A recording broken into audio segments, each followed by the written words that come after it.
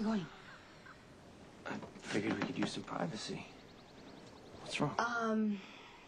I think this was a bad idea. I don't know if I should have brought you here.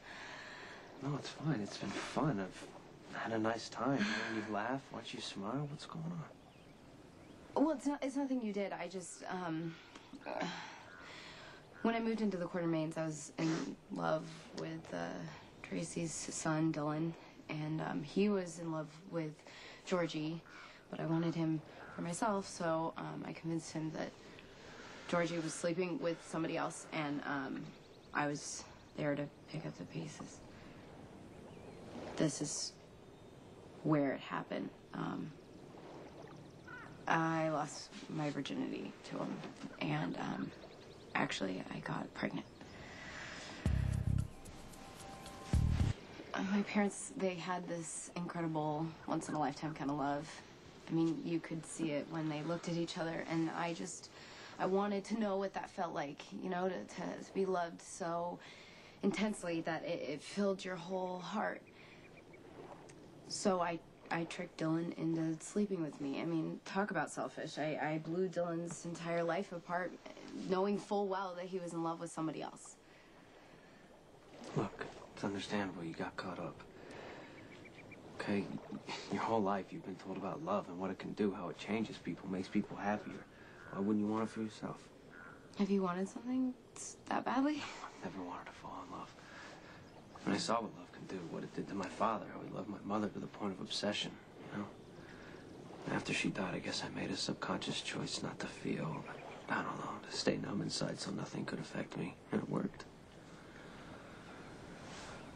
Until the night I picked you up, that all changed.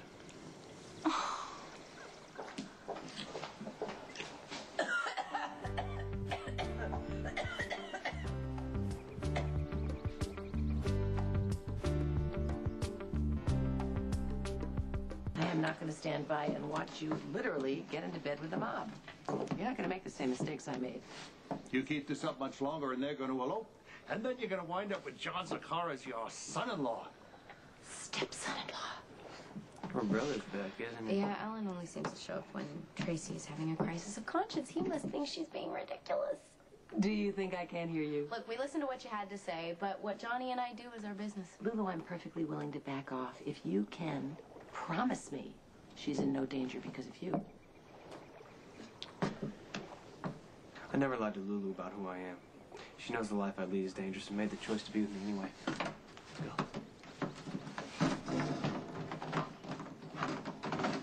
Well, gossip obviously didn't work. What else you got? Couldn't you just please go away? You know, the guy obviously has some backbone. Lulu could definitely do worse. I don't remember you being quite so resigned when Emily ran off with Xander Smith, a known felon, or when Jason ran off to do Sonny's bidding. My heart broke for my kids, and I handled it all wrong, just like you are now. But you said your piece, Tracy. Maybe it'll have some impact. Just let him think about it for a while.